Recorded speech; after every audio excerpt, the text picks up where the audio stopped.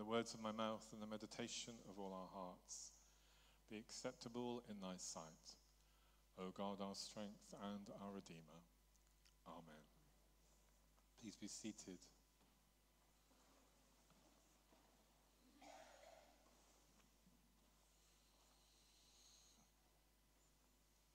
We get a snippet of quite a dramatic part of the story of Elijah this morning in our reading from the Old Testament that was read to us in Persian. So if you haven't understood the Persian, it's in here in the English. Elijah has just been involved in a big conflict with the prophets of Baal, who are the prophets who follow the god of Baal, the competitor to Yahweh, to the God of Israel. And Jezebel, the queen, who has led the people to follow the prophets of Baal, is annoyed with Elijah because Elijah had this competition with the prophets of Baal where he set up a big altar and said, whoever God is the true God will set fire to this altar. And he said to the prophets of Baal, you go first and have a go. So they danced around the pyre, the altar, and were conjuring up gods, and the fire was not starting. So Elijah teased them, and he said, perhaps Baal is asleep. He cannot hear you.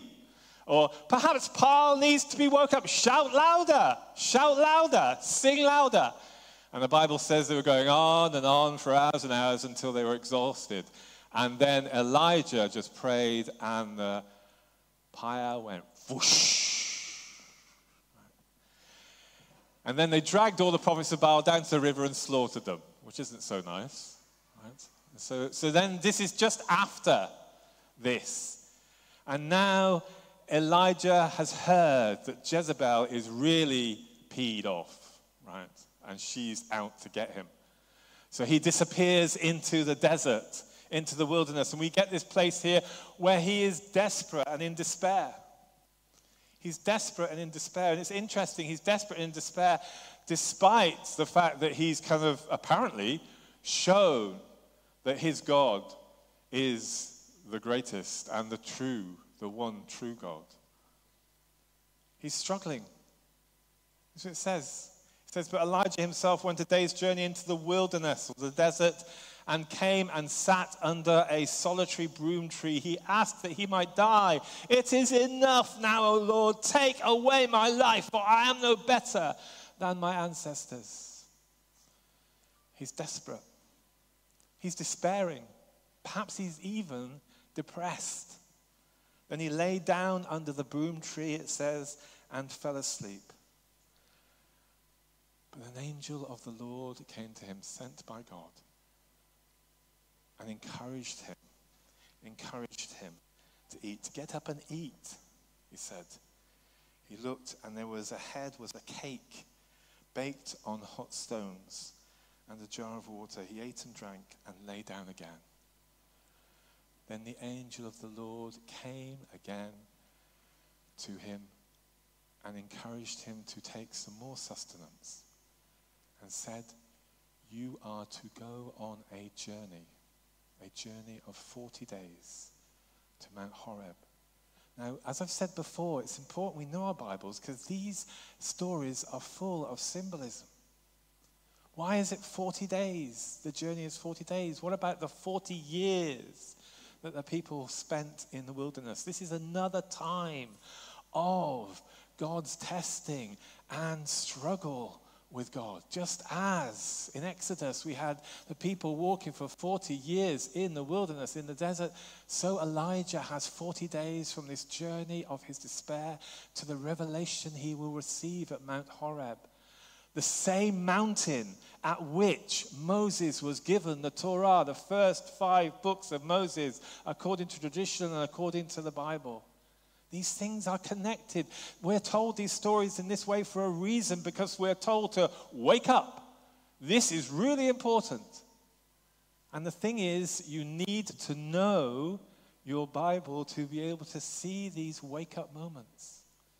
This is an important part of the story. And so what happens to Elijah? He goes to Mount Horeb, and there he hears God's voice. But not in the wind, not in the thunder, not in the lightning, not in the violent wind, but in a still, small voice. God calls to him to come out of the cave where he is hiding, and he hears God. Not in the wind, not in the thunder, not in the lightning, but in the still, small voice. And also God reveals to him that he is not alone. Because he tells him that there are others waiting for him to join with him in the struggle against the Baalites. And he is not alone. And neither is he the one who is to lead all the time. There are people who are going to pick up his mantle. People who are going to pick up his mantle, not least Elijah. But he is told this at this revelation at Mount Horeb, the same mountain at which Moses was given the Torah, the first five books of our Bible. And what does this mean for us? What does this say to us? Well, maybe Elijah was despairing. Maybe Elijah was doubting what he had done and whether the massacre was the right thing after God had revealed himself. Maybe he was questioning that. Maybe he was questioning that. And maybe God wanted him to question that. After God had shown his power for Elijah, and what did Elijah do? Elijah then slaughtered the prophets of Baal. Is that what God wanted? Who knows? But maybe he's questioning that. Maybe he's questioning that. And maybe he's struggling with all this responsibility that God has given him. But also maybe he's a bit depressed with the weight of the responsibility, with the fear of Jezebel, with the fear of what might happen to him, with the fear of oppression, with the fear of not knowing what's going to happen to him. He lays down in the desert and says, "Oh God, take my life away from me. It is too much." And maybe some of us have felt like that sometimes in our lives. Sometimes in the struggles that we've had to face. Maybe we haven't faced the prophets of Baal, but maybe we've faced other forces of evil and violence. Maybe we struggle sometimes with issues of depression.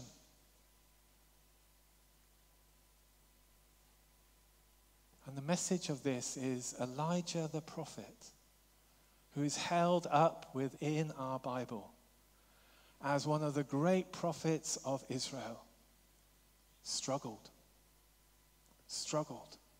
himself, struggled deeply with his calling, struggled deeply with what he had to face in life. Elijah the prophet in the Bible struggled just as we struggle. Just as we struggle. And Elijah also experienced the tender hand of God. Maybe he had, committed that violence, not necessarily called to do so by God. God brought down the fire, but maybe he doesn't, but he could have, and maybe he questioned that. But the tender hand of God came to him through the angel, the messenger, who brought him food and encouraged him to go the next step of his journey. The next step of his journey. And maybe we've had that experience of the tender hand of God touching us as we struggle on our journeys, as we struggle on our journeys of life, as we struggle on our journeys. Maybe, God, we have felt that tender hand of God, or maybe we felt it's not there. It's not there. And that's also been really difficult. But what's interesting about this story too is that Elijah in the end discovers he's not alone. He is not alone. Because we are not alone. You know, we're encouraged in this world to think of ourselves as individuals. You know, we're encouraged increasingly in our world to a sense of individualism and away from a sense of community. But we are not alone. And that's what the Ephesians reading, what Paul is saying in the Ephesians reading this morning. He's talking about community. He's talking about Christian community and how we should be with one another, forgiving, loving, caring for our neighbors, looking towards each other. In a world that often feels very difficult, we are here to be for one another. And that's what Paul calls us to in the reading from Ephesians. And sometimes, perhaps we need to look up as Elijah was encouraged to look up by God, who called him out of the cave at Mount Horeb and spoke to him in a still small voice, but also told him, there are many more of you. It's not all up to you. There are many more of you. Join with them. And I was thinking of that in the stories we've had in the last few weeks in this country, the terrible things that have happened in this country. The terrible things with far-right groups attacking places of worship, attacking hotels in which are resident asylum seekers like many of you are here in local hotels here. Thankfully, that hasn't happened in Wolverhampton. Thank God. But it's happened elsewhere. Terrible things that have happened. And I told last week the story of my friend, the priest in Sunderland, who was protecting the gravestones in their graveyard, the Sunderland Minster, from rioters wanting to break them up, to throw them at police and to throw them at the local mosque down the road. But what happened the next day? 8 o'clock, Chris was out on the street with hundreds of people who turned up at 8 o'clock to clear the streets. Not just workers from the council, but volunteers who just turned up to do so. And the same happened in Southport. The same happened in other cities. And then last week, when there was a threat of attack on immigration centers, thousands of people came out. Thousands of people came out to protect those immigration centers, those solicitors' office who were helping asylum seekers, and those support centers that were threatened with attack. Thousands upon thousands came out. We are not alone. We are not alone. We are not alone.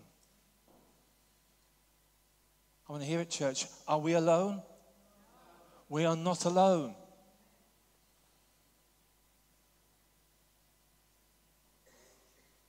Just like Elijah, God has pointed us to the reality that actually really, despite what evil, and this is evil, what we are dealing with. It is demonic forces. It is the evil one. It is the evil one. Look at some of the contorted faces. Look at some of the contorted, look at the way people behave. It's like possession. It's like possession. And then look at how people of love respond with community, with clearing up, with gathering, with supporting neighbors who are different from them, who seeing people as their neighbors. So important. That's the Holy Spirit. That's the Holy Spirit. God does not leave us alone. The devil tries to create confusion. God brings community and harmony. Praise the Lord. And we've got to see it. We've got to see it, because sometimes we don't see it because the people who make the devil likes to make a lot of noise. Likes to make a lot of noise. Whether it's on social media or whether it's in the street. Likes to make a lot of noise. God works through hope, through work, through people working together in community with love. Those people who turned out days after riots, those people who turned out to protect immigration centers, who parted as they were doing so. That's love. That's the Holy Spirit. So let's be awake to that. And just as Elijah was fed by the angel of the Lord, in our gospel reading this morning, we hear yet again, like we've heard the last couple of weeks, that Jesus is the bread of life. And I preached on that last week, but we hear again, Jesus is the bread of life. So just as Elijah was physically fed by food from the angel of the Lord to sustain him, so we have spiritual food, my sisters and brothers, which is here in this place today for you at the Eucharist. The spiritual food that can give us the strength to see and to hear God's still small voice in the beauty of community, in the beauty of neighborliness, in the beauty of people loving one another in the face of hatred and violence. So come and receive the bread and wine. Come and receive the body and blood of our Lord Jesus Christ. Let that power go into your bodies, run through your veins, that you may be people of hope, that you may be able to see the hope that God presents before us. And that also, if you are struggling at this moment, feel in that Eucharist just a touch of God upon your shoulder. The touch of God upon your shoulder. Just as the angel of the Lord touched Elijah on his shoulder and said, eat, eat. And maybe you won't be ready to get up and walk the 40 days, but just take that little bit of sustenance and that little bit of hope that's given here at the Eucharist. Given here at the Eucharist. No matter how you feel, God wants you to receive it, to take it, and let God work his love in you. In the name of God, our life giver, our pain bearer, and our love maker. Amen.